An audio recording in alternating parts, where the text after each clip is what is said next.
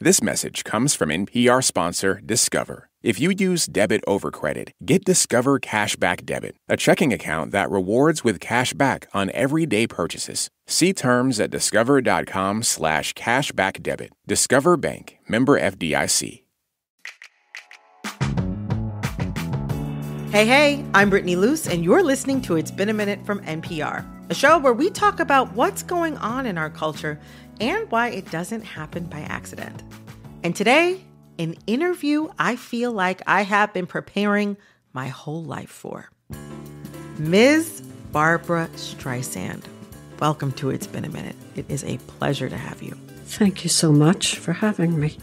I cannot even front. I am a Barbra fangirl, so I was beyond thrilled to sit down with her to talk about her new memoir called My Name is Barbra. Now, Ms. Streisand is one of the original multi-hyphenates. She really does it all and has every letter of EGOT to prove it. And even though most people know her first and foremost for her beautiful and singular voice, don't bring around a cloud to rain on my parade. Singing isn't really her passion. I didn't start out to be a singer. I just desperately wanted to be an actress, and I couldn't get a job. She parlayed her singing stardom into an acting career with iconic movies like Funny Girl and The Way We Were.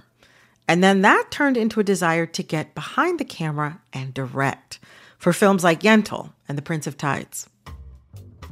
I love the mechanisms of making films. What are the camera moves? What character do I focus on at this moment and at that moment? How do I indicate this song? How does it photograph? I mean, I love having lots to concentrate on. That hunger to act on her vision and her desire for artistic control is what drives everything Barbra has done. But she says every bit of that control was hard-won. You know, you can't dress like that, or you can't sing songs like that, or you should become more commercial so that you would sell more records or whatever.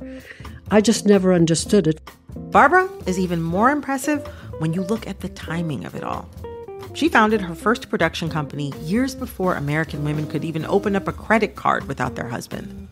I chatted with the Miss Streisand about her memoir, her incredible life, and what it meant to take the reins.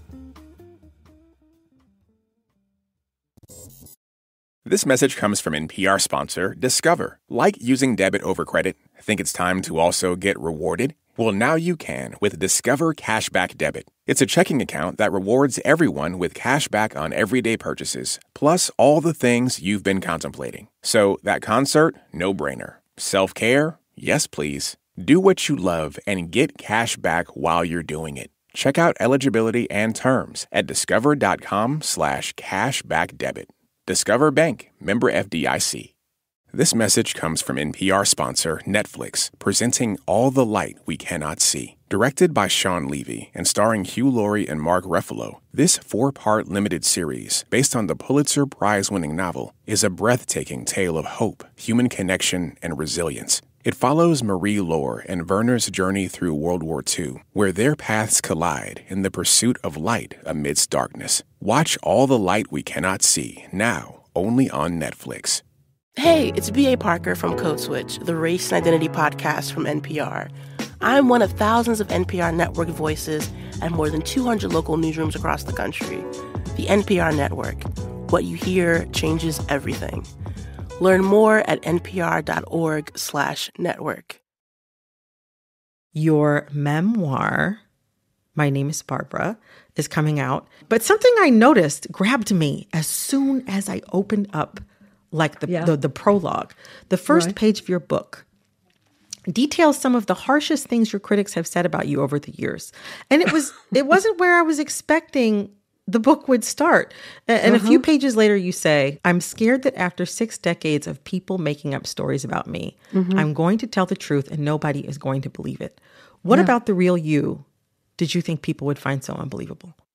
I mean, I never read the books about me. When I was doing this book, I had to hire a researcher to look me up because I just never read those things. But I was told about the stories about me, you know, when I tried to say early in my career, but that's not true. It didn't matter. The myths keep getting perpetuated. You say these myths. What kind of myths are we talking about? What were these stories that were out there about you that were untrue? Something about putting pedals, the pedals had to follow me, you know, like making me into a diva. I'm not a diva. You know what I mean? I'm from Brooklyn. Divas, I don't think come from Brooklyn. Everybody knows your voice, of course. And I mean, you know, we're thinking about your music career. We're talking over 50 albums. And you are known as one of the greatest performers of all time. But I also think of you as one of the greatest image makers of all time. And I think that your work as a director really speaks to that. And that's what I really want to focus on today. I mean, your directing career officially began in 1983 with Yentl, but you seem to have a director's mind from the beginning of your career as it's unfolding in your book. Yeah. What was the moment that made you realize that your opinions could shape an overall project for the better? Wow. That's a lovely thing to say about me, but it is true, I think. I just was always visualizing things in my head. When I first had to, you know, make a living by singing, when I got the job on stage and I Can Get It For You Wholesale, my first Broadway show, and I did an audition, and I told them I want to sit in a chair. Right. Because, first of all, I'm nervous. And being nervous, I'd like to sit in a chair. But second of all, that's how I imagined her, the character, Miss Marmalstein, singing her song. Nobody calls me, hey baby doll, Miss Marmalstein, or honey dear, Miss Marmalstein, or sweetie pie. She was a secretary, right? She was a secretary.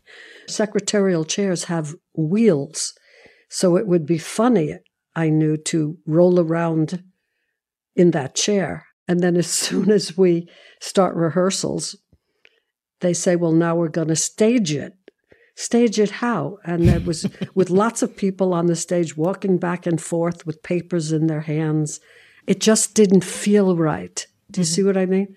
One was staged and felt uncomfortable.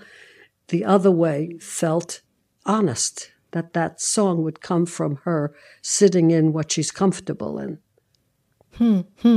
It's like not just thinking about the song that you had to sing or thinking about that detail about the character, like her profession as just a detail, thinking about how to bring all of those things together to make the story truer. Exactly. It just felt right. But I want to fast forward from this point where you're earlier in your career and you are realizing that you can visualize a piece in full. And I want to talk about your directorial debut. Yentl was your dream project. And we all know that it went on to be a huge success, but it took over a decade to get made, partially because... 15 years, yeah. 15 years. Yeah, I mean, sorry. that's no cakewalk. Yeah. And there were so many points, as you point out in the book, where you could have given up. Some people told you that you should have given up, but you didn't. And so we all know it now to be this huge success, but it took so long to get made. And part of that was because some of the executives who passed on this project told you that it was too Jewish of a story to be marketable, even if the executives themselves were Jewish. You know, looking back, what do you think of that comment, too Jewish? What do you think that comment really meant? And what did you think of it at the time? Well, the Jewish population then and now was very small in terms of the United States population or the world population. After World War II, especially, the dislike, the hatred, whatever you want to call it. Even those, I just read I can't tell you the real names of the heads of studios, you know, from Warner Brothers. They all had to change their name to be sort of less Jewish, you know. To be like more anglicized or American sounding. Exactly. So I think they were afraid to be the other, the one that was hounded in Europe, you know, trying to raise themselves up, become more anglicized, yeah. The way you're describing it now, you sound like you have an understanding about it. But I wonder, was it Was it infuriating to you at the time? Like, were you ever insulted? Or did you have sort of the same even-handedness in thinking about it, where you were disappointed that you couldn't get your project made, but you had some insight as to where they were coming from? How did you see it then? Yeah, I think so. I mean, again, when I went to the studios with this little short story, Yentl the Yeshiva Boy, my agent, when I found out he never told me about that offer to do something with that story, I asked, why wouldn't you tell me what was offered to me? Well, he says, you just played a Jewish girl in Funny Girl, and so you don't want to play a Jewish boy, do you? That kind of thing. It was like, but that's not for you to tell me. Right. The story interested me because it was about gender inequality, that a woman couldn't study. You know what that feeling is, to be you. You became what you wanted to be. I became what I wanted to be. But I don't want somebody telling me what I can't be. It's like some of the things that you saw Yentl up against in her life in the story. You could also see some of those same forces at work in your own life with people telling you no. Yeah. I recently rewatched it in preparing to talk to you today. And I was reminded how beautiful a film it is, but also how sophisticated the gender commentary in the film is and how ahead of its time it was. The ending, of course, is so radical because Yentl chooses the intellectual connection and stimulation over conventional romance, which, I mean, it felt transgressive for me to watch it when I rewatched it a couple days ago. So I can imagine it felt that way 40 years ago. But, something I also noticed this time around when I was watching the film was how, in passing as a man, Yentl is sometimes seduced by all the trappings that come along with a man's life, specifically a dutiful wife and a beautiful home without having to do the cooking and the cleaning and the decorating and all of that. That's right. More noodles? They're your favorite. How do you know? You told me last week at dinner. I was watching it. Yeah. And I was thinking, this movie is still what the girls need today. Like, this movie is still, it's still so relevant. We haven't progressed in all those years. Oh yeah. I mean, could you have imagined that the gender commentary in Yentl would still be so relevant in 2023? I didn't imagine that. I mean, I was just being in the moment, It just shows you how slow it's taken, how many years it's taken to be a woman with opinions and have that be okay now. Coming up, Barbra Streisand on what it means to have control over her work and her anxiety over her legacy. Stick around. This message comes from NPR sponsor Neutral. Neutral offers organic, pasture-raised milk that is carbon neutral certified. They're on a mission to reduce the carbon footprint of agriculture by partnering with family farms across the country to implement carbon reduction projects. To learn more about how Neutral makes carbon neutral certified milk a reality, not by 2030 or 2050, but today, visit eatneutral.com or find Neutral milk nationwide at Whole Foods Market, Sprouts, and other natural retailers. Hi, it's Robin Young from NPR's Here and Now. I'm one of thousands of NPR network voices, coming to you from over 200 local newsrooms across the country. We bring all Americans closer together through free and independent journalism, music, politics, culture, so much more. The NPR network, what you hear, changes everything. Learn more at npr.org/network. Hey, it's Camila Kashani from NPR's StoryCorps podcast. I'm one of thousands of NPR network voices, coming to you from over 200 local newsrooms across the country. We bring all Americans closer together through free and independent journalism, music, politics, culture, and so much more. The NPR network. What you hear changes everything. Learn more at npr.org/network.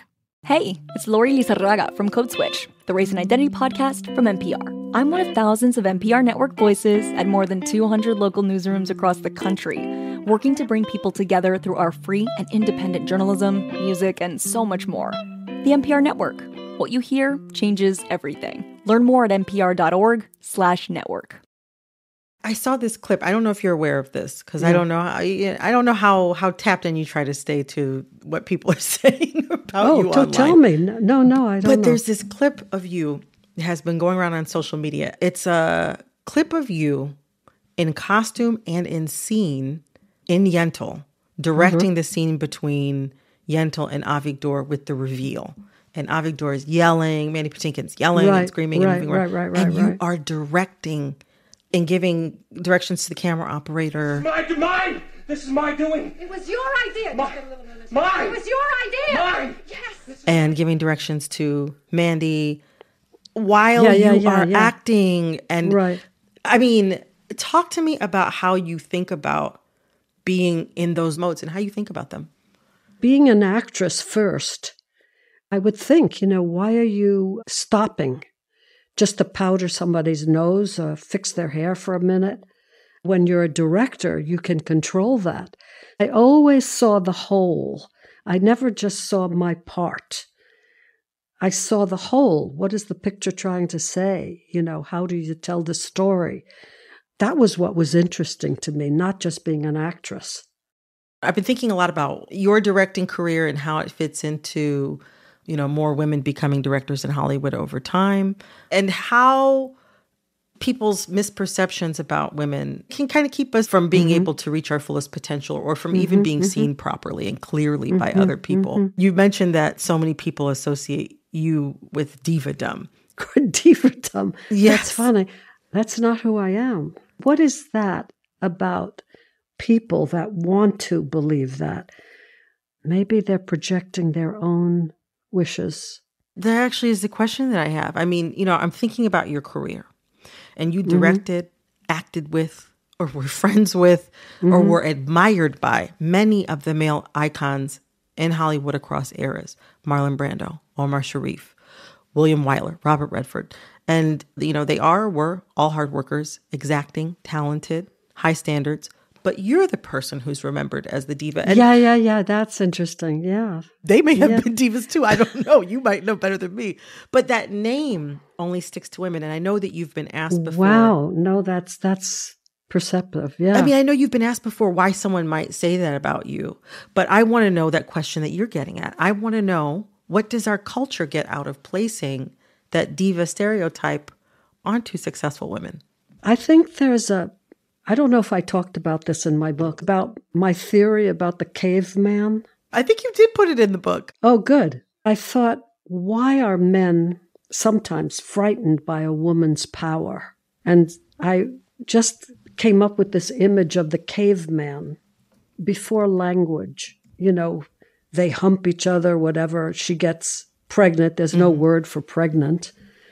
He has to be totally blown away by that she can reproduce life. But also, if she could give life, she could take it away, perhaps. And it's a fear of women and the awe of women. I see your legacy as a producer and director when I look at an artist like Beyonce, who through her company Parkwood Entertainment has funded, produced, and directed multiple films, similar to what you've done with Barwood Films, your production company. And, we all know about your influence on the industry as a performer. But I wonder, how do you see your influence on the entertainment industry as a businesswoman? I don't think I do, really. It was only sort of expressions of, I just never thought about really the business aspect. I just thought about it from the control aspect. That is something that came up again and again and again in the book. I think the end of one chapter just said, I have to be in control. I'm a director.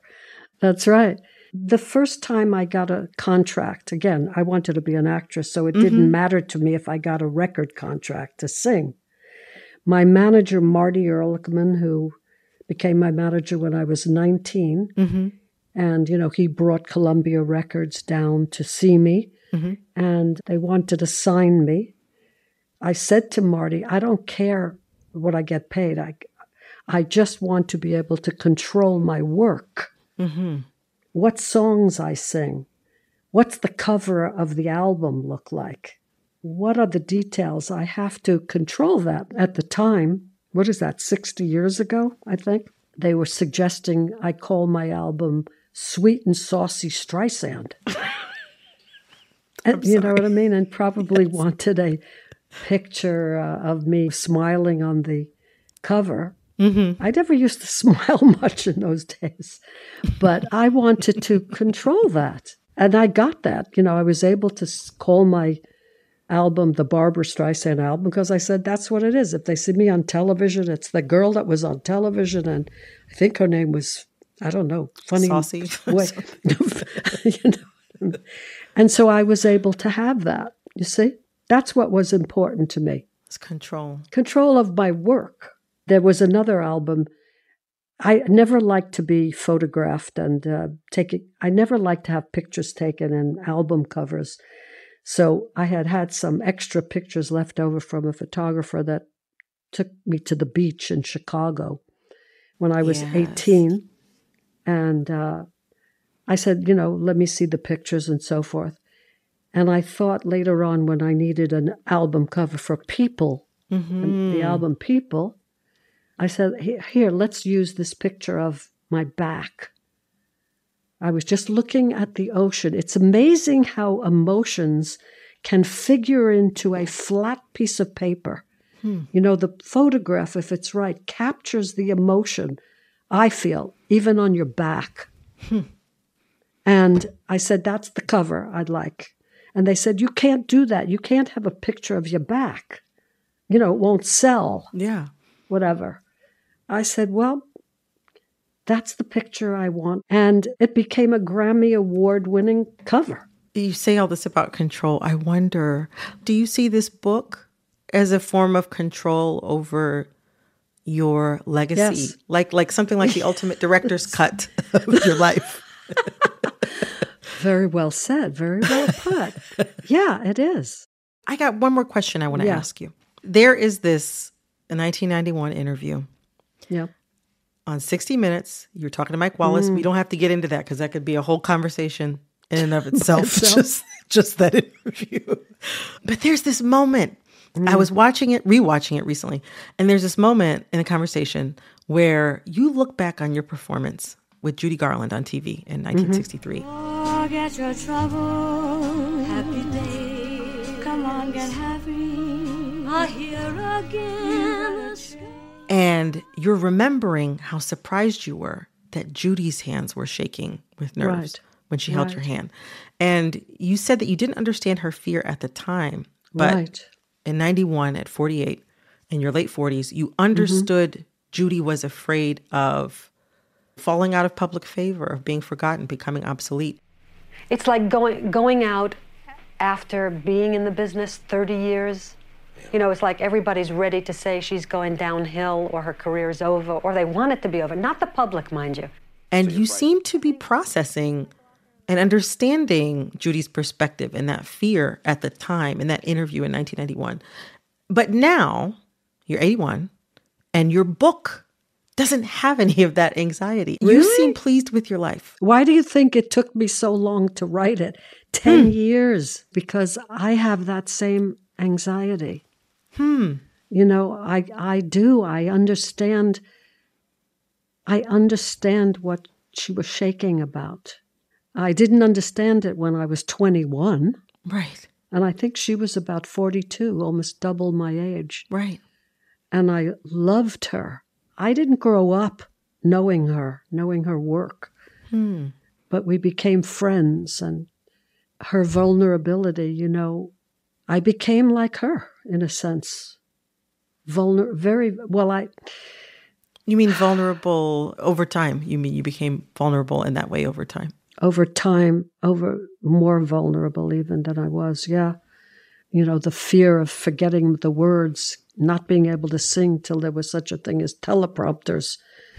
The fear of letting down the audience. Was I good enough? Was my voice good enough? I just had to do concerts because I had to pay the rent. Right. And my flowers and, you know, live the way I wanted to live. But I never really enjoyed performing after a certain time. I wonder, though, like, your book, you said it took a while to write, and you waited so long to write it. But your book, in reading it, especially in the later chapters, and even in your reflections earlier on, you seem so pleased with your life. I wonder, what shifted between 48 and 81 that got you to this place of contentment?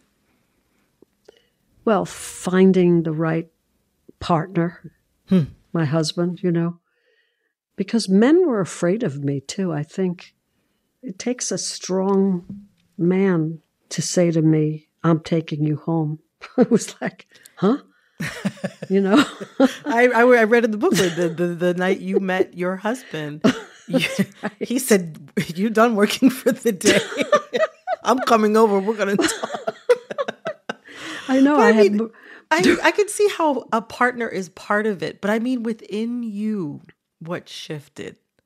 I'm trying to get some secrets, some advice, what's to come. Like what change within you happened between those 2 points in time that got you to the point where you feel this contentment and you were ready to look back in this way? Yeah. I wasn't ready for the longest time. I thought I had more to do. But then I came to a point where I think what I did was enough. And then you say, okay, let me just live my life. Let me see what that is, Well, Ms. Streisand, thank you so much for joining me today. It was a pleasure to have you. Oh, you're such a wonderful interviewer. Thank you. Thank you. Really, you're very warm and very easy to talk to. You're my first interview. You're a busy woman, so glad we could get on your schedule. But Ms. Streisand, thank you so much. Thank you so much. And thank you. Yes. I really appreciate you. Thanks again to Barbra Streisand. Her memoir, My Name is Barbra, is out now.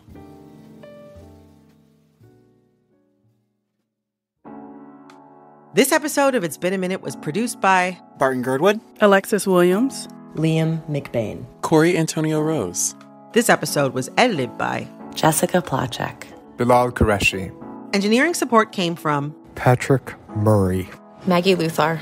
Our executive producer is Verilyn Williams. Our VP of programming is Yolanda Sanguini. Our senior VP of programming is Anya Grundman. All right, that's all for this episode of It's Been a Minute from NPR. I'm Brittany Luse. Talk soon. Science is not just for the PhDs of the world. It's for everyone. On the Shortwave podcast, we dig into the latest news with a humorous touch, all in under 15 minutes. We might not take ourselves seriously, but we take science very seriously. Listen now to the Shortwave podcast from NPR.